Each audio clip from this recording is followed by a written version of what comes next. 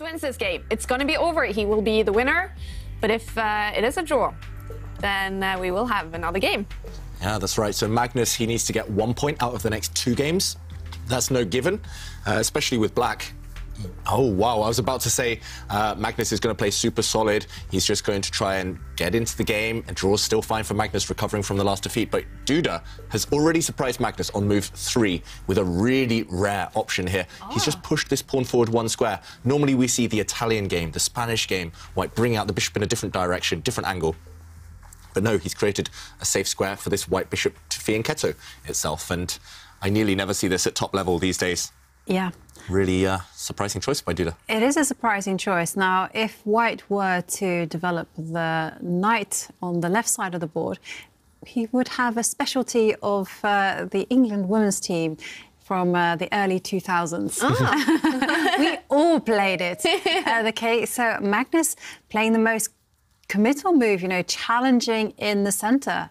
Okay, but is this the best? It's not the most popular response, that's for sure. Definitely not the most popular response. Nearly always Black brought out the kingside knight to attack White's pawn in the centre, but Magnus traded off those pawns, and the reason this is a bit surprising from the world champion is he's breaking the rules. Black's queen came out too early, and after the white knight jumped forward, the black queen, which did kind of bravely enter the centre of the board, has forced to take a step back. So right now, White is ahead in development. White has developed 2 nice knights out there, and meanwhile, Black with the queen, that queen might be a big target throughout the next phase of the game, especially in the late opening, early middle game. Black might have to lose even more time with the queen. And I'm just checking the database here, and I can actually see that Magnus has played this position with the white pieces. You know, he seems to be like the most universal player there is. He's always got a game with white or black in the database in these particular lines. And here I'm just looking at it. He played with the white pieces against Levon Aronian in the London Classic 2019, and it was a game that Magnus lost. So I think that, you know, maybe that game made an impression on him, and he's attempting to use Levon Aronian's ideas against Jan-Christoph Duda. OK, and is the game still following that one? Definitely. And that game continued by actually White attacking the bishop by advancing the pawn 1 square, the g-pawn. OK, so just forcing Black's light square bishop to lose even more time, and also breaking this really annoying pin that bishop on the edge of the board is creating towards White's knight and towards the white queen. Look at that black bishop.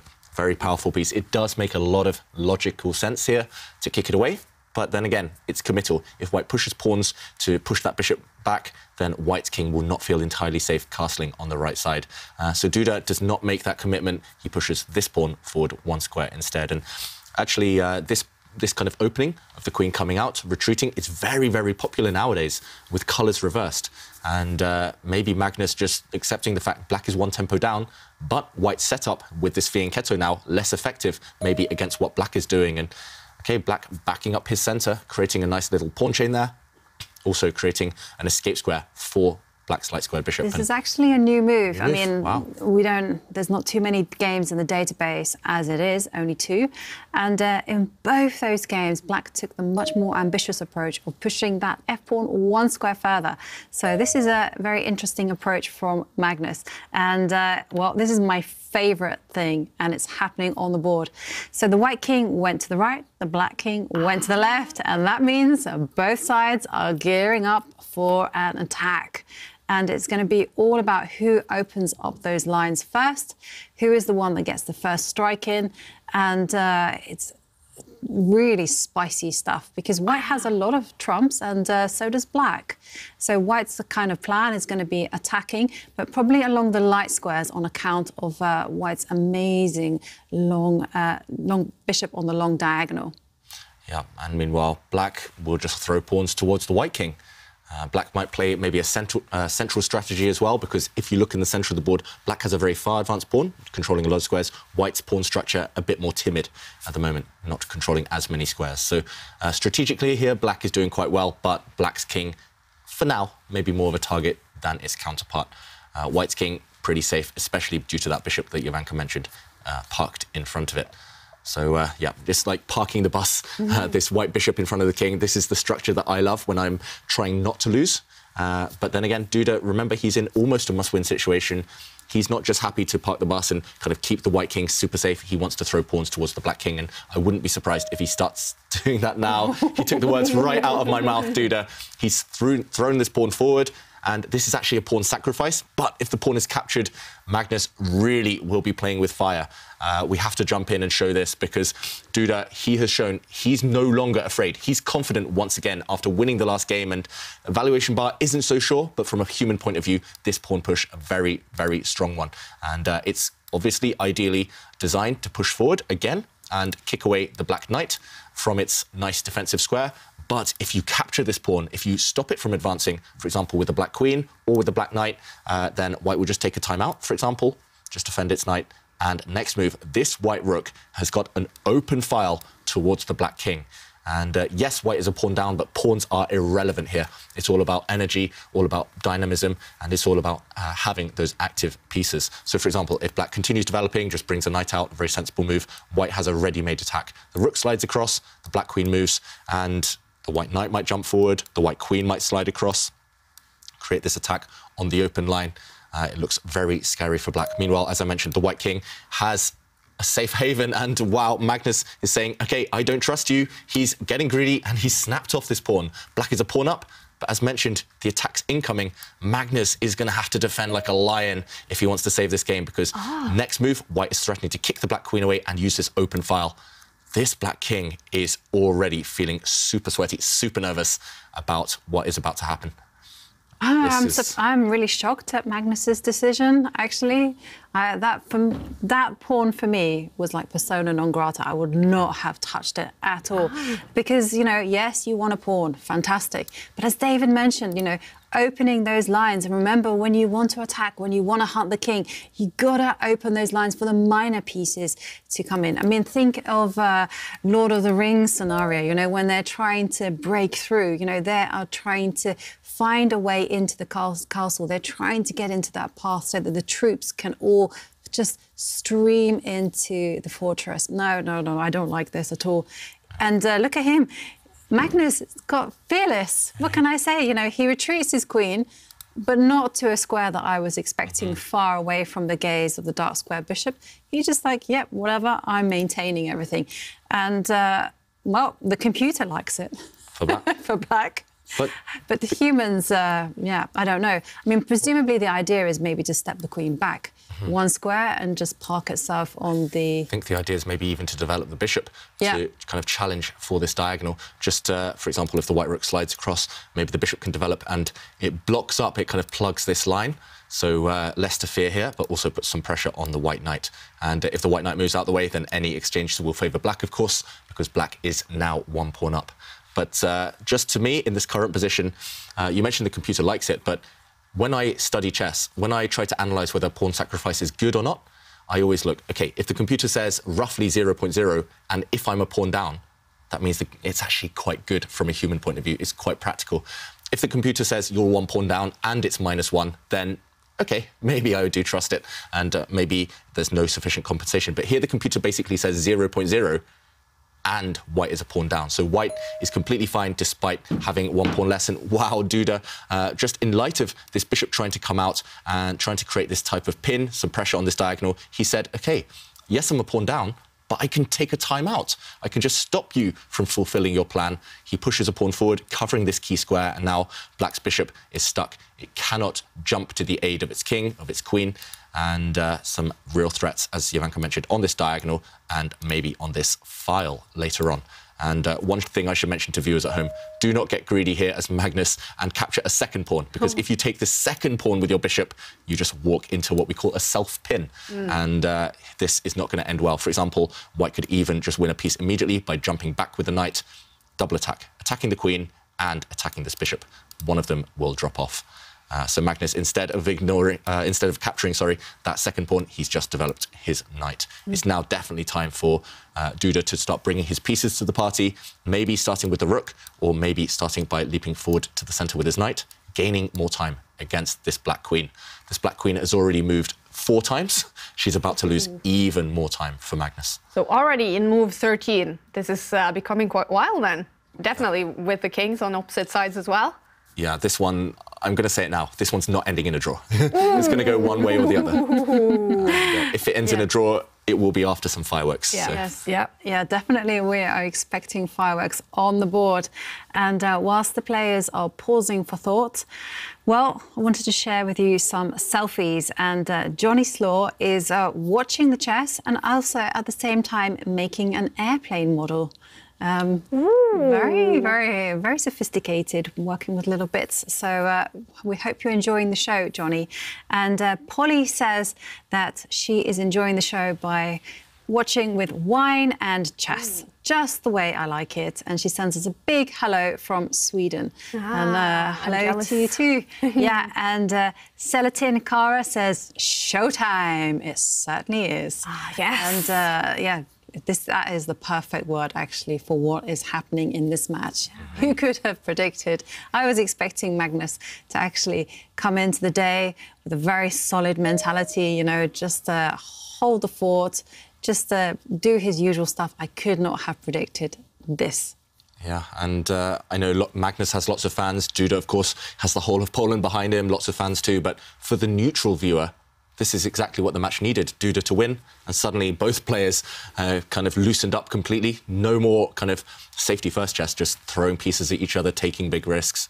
And that leads to showtime. So White's rook there just slightly improving itself. I'm slightly surprised White didn't take kind of a timeout to improve his other rook, but this also a decent move for now. The evaluation bar, not 100% sure. Maybe this rook move improving White's position less than other pieces. Maybe not the kind of #1 priority, but Magnus frowning, he's unsure what to do because the attack against the black king, it's going to slowly start building, and once it starts, it's going to accelerate. So he knows he's got 2 or 3 moves here before Duda builds up a huge kind of initiative, momentum against that black king. It just seems like Magnus just lost momentum after that move in the previous game, where he lost that game, and now, you know, his body language is still sort of like he's annoyed with himself for making that move. I don't know what it is. Yeah, you can tell, right? Yeah. The top players are perfectionists, so even if Magnus now goes on to win the final, he'll look back at that one game, he'll think, I could have had a whitewash, I could have just completely won every single game, just knocked out Duda and just kind of asserted his authority, but suddenly it's really in the balance, this match now. Yeah, I mean, you and I were discussing the second game during the break, and we kind of found a way to win, and I'm sure Magnus is thinking about that. For Magnus, yeah. And so I'm sure Magnus is actually thinking about that and just think, oh, if I had just slowed down, if I played this, we wouldn't even be playing game 3. But, you know, you have to adapt to the circumstances. And that is something that Magnus is able to do. We've seen him do it time and time again. You know, he's knocked down, but he's like the Terminator. He gets back up again, reassembles himself. And I love that song. I get knocked down, but I get up again. Is that 1998 or 97? Or? Oh, is that what no, it is? I think it's earlier than that, right? Maybe, yeah. Oh, I mean, it was the 1998 World Cup. That's when it was like the anthem. But yeah, maybe earlier than that, the song. And France won. France 98, yeah. And yeah, for sure. I mean, Magnus missing that. Actually, he could have won in one move. It was quite a simple one, just in hindsight. And yeah, he'll be kicking himself. Maybe now, thinking for a couple of minutes, Magnus, is he just focusing on the game? He's quite good at bouncing back in general, just focusing on the present moment, just kind of living in the current position. But if it were me, if it were most humans, we would be thinking, oh, I could have won in one move. I could be down at the Good Night pub right now, celebrating. And yeah, Magnus needs to just kind of refocus somehow, re-energize himself. And it's not looking that easy. If you look at Black's pieces as well, how are you going to ever go towards the White King? There's just a barricade. There's like a White's Knight near the King, White's Bishop on the light squares, super safe. And if you can't go in and attack as Black, you purely have to defend. And yeah, I talked about parking the bus for White. I think Magnus needs to do that for Black. He needs to somehow curl up into a ball. As we see, Black's Bishop now abandoning all thoughts of a pin. Black's Bishop was actually on a decent diagonal, but it's going back to the defence. It's going to try and cover some light squares in Black's camp.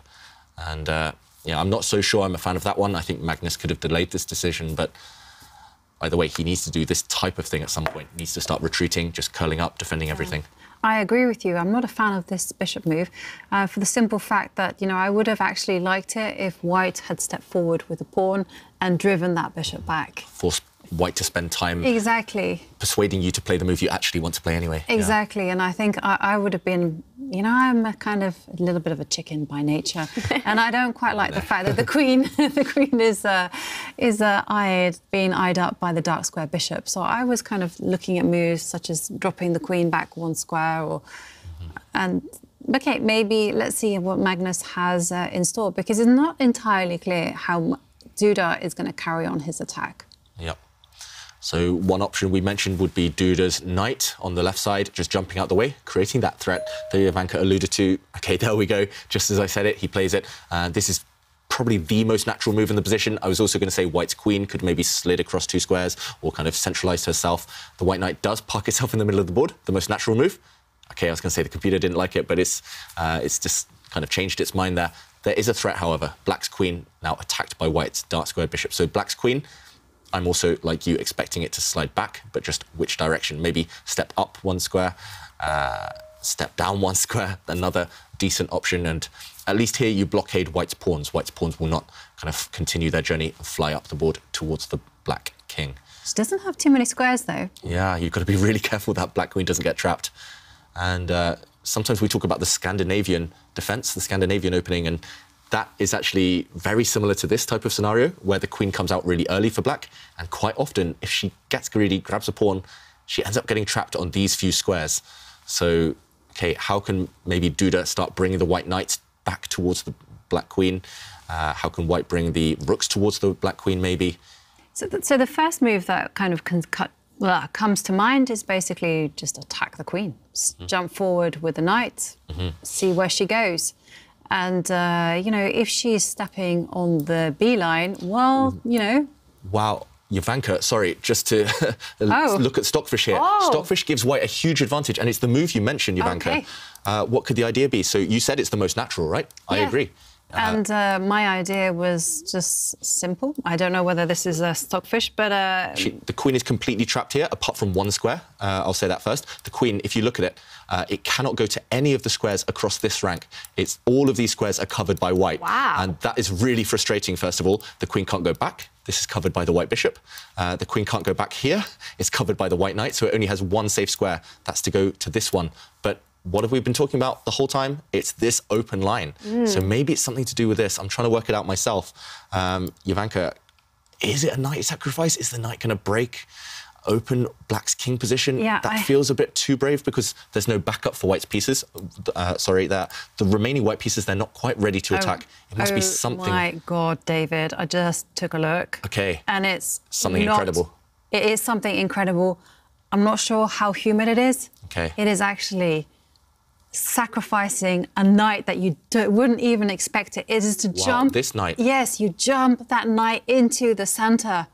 And take this pawn? Yes.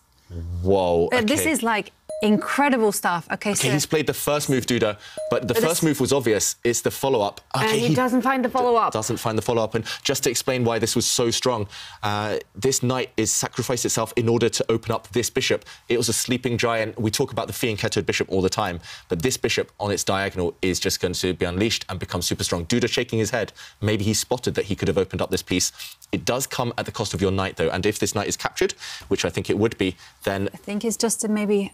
bring the queen out, maybe gain some time, check the black king, and force the black king onto this line that we've been talking about. And now you can do your big sacrifice. Now sacrifice another knight. So Duda, in order to win, which he maybe could have done, would have had to sacrifice both his knights. And the idea is that this knight now, no matter which way you take it, with the king, with the queen, it will just walk into a pin and win. And the white rook will now win the black queen. So this was 3 or 4 moves deep.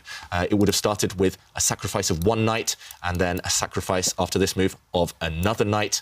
But Duda, he was capable of spotting this. That's where we talk about the evaluation bar. If Duda had seen the evaluation bar, he would have looked for something. He would have realised a win existed and he would have found it. But it's so hard when you're playing the world champion to kind of realise that they have made a mistake. And this one, opening up lines towards the black king, was the key, even at the cost of 2 knights. But instead, the move he makes, moving his bishop, makes the bar go over to Magnus's side. Yeah, and it's just too slow. And also, look at this bishop. He's actually blocked the path of its own rook. The rook wants to use this file, but now it's got its own bishop standing in the way. And it's also given Magnus 1 move to defend. And the only thing I can think of here is moving this knight out of the way. You've got to be really, really careful as black, because this queen is actually almost trapped again. White has ideas of pushing the pawn forward and trying to trap this queen. For example, if black is slow, the white pawn might step forward at some point, and now the white knight might even jump back, trying to trap this queen. Something along these lines. But Magnus, he does have this one move, so this might be a threat. He needs to move this knight. For example, I'm trying to find a safe square. This one or this one. Well, he did move it. He did move, but he actually played knight takes bishop first. OK, interesting. He captured this bishop, and now he's moved his knight across. But this is really scary. How many squares does this queen have? Not many. It's only got one safe square there, or it can capture a pawn. So how can white play? Jovanka, every time, now you told me about this move. Every turn, I'm looking for this. Maybe you can sacrifice the knight, though. It's not too late, basically. Maybe not, because now, the reason I say the black pawn should capture is if the black knight captures, suddenly the white bishop will swoop in, guarded by its knight, and this looks deadly. The black king just too open now. And if the black pawn takes, now this check. You force the black king towards the corner, and now, again, there's going to be sacrifices maybe on this square. There's going to be knight checks maybe on this square. Yeah, Pawns are stepping forward. You spotted something, Jovanka? Yeah, no, you can sacrifice on the for the pawn. Yeah.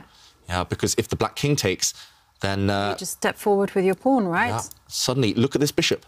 It's opened up, and the black king is going to die on the light squares. I don't think there's any path to survival. And also, not just the king will die, but the queen is pretty much trapped. If she takes this pawn, remember, pin and win. The rook wins the queen. And maybe, can we check this? Maybe, I think this possibly is quite a strong move in the current position. Knight takes pawn. He's got a second opportunity. He missed it the first time. Yes, it is. It is possible. And the alternative, which is also equally strong, is actually not to capture the knight, but to kind of put the knight up for grabs on the g5 square. But the theme is very much the same. So this is one way for white to actually secure a winning advantage. Another way is just to attack the queen with the pawn, which I think is a lot more human. A lot more natural, yeah. Pushing the pawn, attacking the black queen and forcing her to make a decision. Let's go back to the players. We're expecting white to jump away out of the eye line of his own bishop with his knight, even sacrificing a piece, and that would be spectacular and very, very strong. I don't think Magnus has spotted it. I think Magnus thinks he's fine here, but yeah, really dangerous position for black. If Duda actually finds that sacrifice, I think probably it would be the best game of the tournament. Yeah, I think at least the coolest move of the tournament, if that white knight jumps out the way, sacrificing itself. And yeah, if he wins this one, what a final we've got on our hands. Yeah, Magnus frowning. He's either got the best poker face in the world, Magnus, or he just hasn't spotted this idea. And I think in a long game, for sure, Magnus would be on the lookout for all these threats, these checks, these captures, everything. But in rapid, maybe he's just kind of assuming that Duda doesn't have the time to work it all out. Because it's not just working it out. You have to really calculate to the end. Because you're sacrificing at least one knight, maybe two knights, just to go for the black king. Wow. This is the key moment of the whole final, this one move, if Duda finds a knight sacrifice. Oh, wow, you guys. Well, who knows? If Magnus wins this game, then the match will be over and the tournament will be over. But it's looking good for Jan-Christoph Duda. We have made it now, you guys, to $144,000. And it's one of those night moves. Found it! He's winning now, Duda. And yes, the evaluation bar is going to take a while, I was about to say, to finally see the truth. But Magnus raising his eyebrows, he's still in shock. This is exactly the idea we just showed, but a slightly different version. Black's bishop now, the light square bishop under fire. This knight has to be taken off the board. Simply nothing else to do. But then white's queen is going to come out on the diagonal. White's light square bishop has been unleashed. Everything is in white's favour. And yeah, I think as the computer starts to calculate deeper and deeper, the evaluation bar is going to go to white's side even more. And Duda, genius. He loves these wild positions. We mentioned it. This is a Duda type of position. It's not a Magnus type of position. And Magnus starting to react finally. He's going to start realising it's dangerous for him. Wow. Magnus Carlsen, he lost game 2. Jan-Christoph Duda tying this second match. And if Duda wins this match, we're going to head to tie breaks. And there, the bar goes up for Duda, finding that incredible move. He has 4.5 minutes left on his clock. Magnus has more time. Magnus has more time, but he's going to burn that time now, I think, because it's much more difficult in terms of kind of working out how to defend than it is how to attack. Now Duda has... This move was the difficult one. Now he's worked this one out. He's seen 3 or 4 moves into the future. White's ideas are very straightforward. So Duda's going to be able to play quickly. Magnus on the defensive, he's going to have to spend that time just figuring out how to survive. And just the depth, kind of the deepness of this idea is showed by how long it took the evaluation bar to react in White's favour. It's so complicated, this one still. I'm not writing off Magnus. If Duda is careless for one move, then Duda might just end up a knight down. His sacrifice will not be justified. He needs to continue being energetic. But Jovanka, this idea you mentioned, it's jumping fantastic. out the way with his knight. Absolutely fantastic. I'm not even sure whether it would have entered my radar. I mean, I think I would have spotted it. In a long game, a classical game, maybe? Yeah, maybe in a classical game, maybe if it had been an exercise in a puzzle book where I knew White had something there. Yeah. But I think my eye would have been drawn to those pawn pushes and I would have picked up the pawn and maybe attacked the queen. I agree. That's also a natural move, and you mentioned also pretty strong. But that's why we say to ourselves, right, always look for checks, captures, threats. White had no checks in the position previously. White had a couple of captures, one of them was quite strong, but the next one we look for is always threats. If you create threats, your opponent has to react to them, so you gain time. So White is giving up a whole knight for free, just for time. And he's going to gain not just one move, two moves, he's going to gain 3 or 4 moves. The White queen's going to come out, check. White's going to capture something, throw pawns forward towards the Black queen. Black literally has no time to react. It's every move he's on the back foot. Wow, what a game. And before it goes completely poco loco, isn't that what you say, for a crazy game? I have to remind you guys that only 34 minutes is left in our final auction for our fundraiser for UNICEF. The chessboard signed by Magnus Carlsen, current bid $5,100. And the AirThings device signed also by Magnus Carlsen, $1,025. 34 minutes to go to make your bid. All money goes to UNICEF. And we have some moves. We have some moves, and as expected, that White knight was just too strong. It was attacking Black's light-squared bishop, so it had to be eliminated. Black did go and capture that piece, and White's queen immediately darted out. That queen opened up on the diagonal, gaining time, as we mentioned, checking the Black king hiding. So now, next step for Duda, open up that king. It's that simple. You have to open up the Black king, remove some pawns in front of it, and there's a couple of ways to do that. We mentioned maybe jumping forward with the White knight, sacrificing not just one knight, but 2. That would be very brave by Duda. There are some alternatives. You could maybe push a pawn forward, attacking the Black queen first. Options, and that's maybe one thing that could get in Duda's way. I mentioned that his moves are obvious, but there are 2 or 3 plans. It's just putting them together in the right order. Jovanka, what do you think White should start with? Yeah, I mean, I think it's also very tempting to push the pawn forward and attack the queen, because also ideas that you have in your pocket is also maybe to give a check with the knight, especially because the queen doesn't have too many squares. If she jumps forward, then we have a nice straightforward idea of opening up the B line, and David's going to highlight it. And I really do like this move. Yeah, hitting the Black queen, and if the Black queen captures this pawn, as you mentioned, this idea, opening up the line for the White rooks. The White rooks are coming, and they're going to break through to the Black king. And if the Black queen steps back, then you just have to work out what happens after this knight check. It's a fork, after all, attacking the king, a royal fork, attacking the queen as well. So the knight has to be removed, and now the White queen swoops in, attacking this bishop, and it looks very scary for Black, but you have to continue calculating. The Black king not quite trapped on the back rank. Maybe the Black bishop can jump out, attack the White rook. So much to work out here. It might be very good for White, or Black might be surviving. And Black does have temporarily a bit of extra material. So Duda, this is one option, attacking the Black queen. You could kind of flip the move order. You could give this check first, maybe. Same idea, just different order. Another option, as we mentioned, knight takes pawn. But then you do have to really work out the details, because you're giving up 2 pieces, not just one. OK, he gives the check. Basically the same idea we just showed there. But remember, the Black king, if it moves out of the check, then the queen might get trapped. The White pawn will step forward, and the Black queen, only 1 square. This walks into yet another attack. And look at these rooks. You'll never see 2 stronger rooks in an attack, because their vision here is going to blow the position open. It's not just that, but look at this bishop. Finally, after all those sacrifices, you've driven the Black king onto its diagonal, and the bishop as well is going to participate and win this game. Wow. It does almost feel like White has a checkmate in the air. You know, the Black's king is completely dominated, can't move. So very dangerous position. So you do have to capture that knight. But the bar goes to 0, and Jan Christoph, he shakes his head. Yeah, he shakes his head. Maybe he's just trying to calculate this position.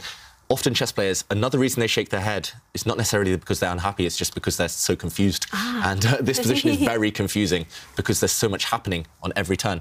I think Magnus smiling there, wow.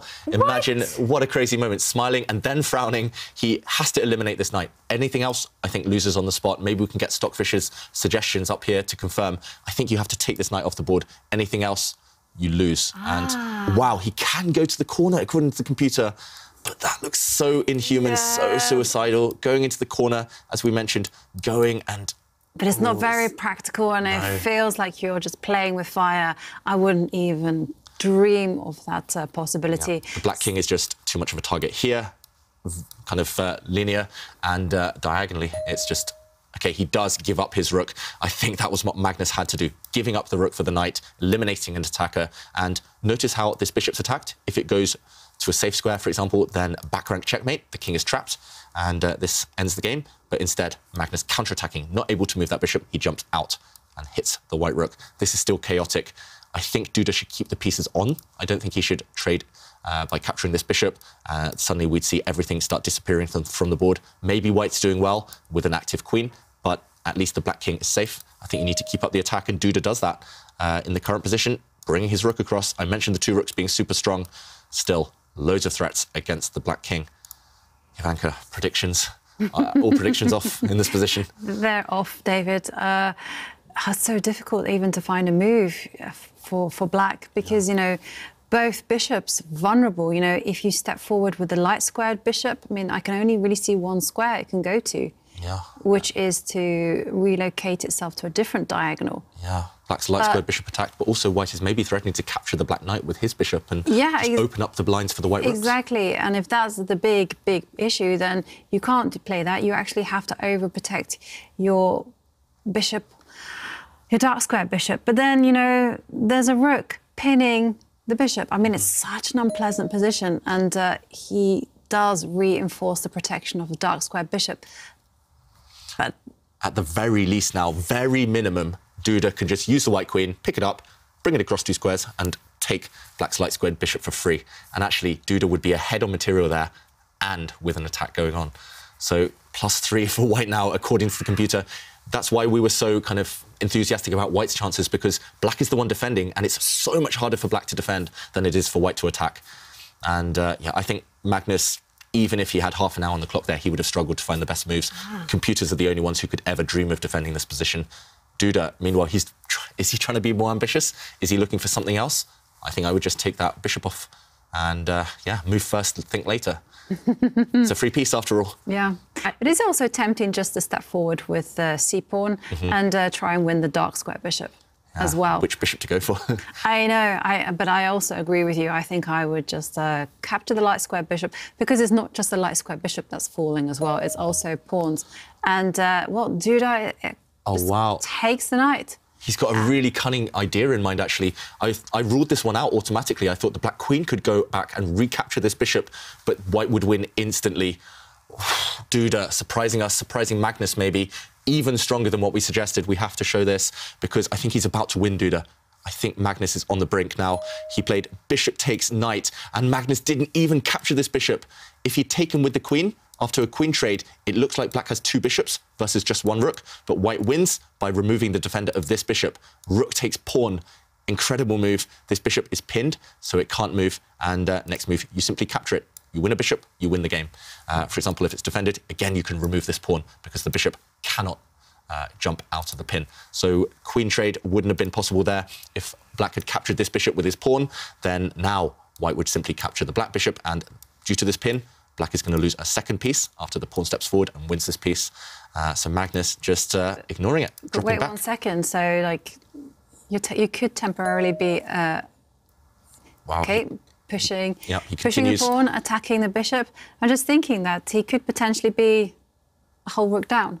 Magnus. Yep. This is. He might be a rook down and being attacked. That is not ideal in anyone's book. So now this bishop is under fire. Notice how this bishop still cannot move. If you move it out of the way, your queen drops behind, and still this pin is just deadly. It's all about the rooks. And black's bishop here under fire, black's bishop here under fire.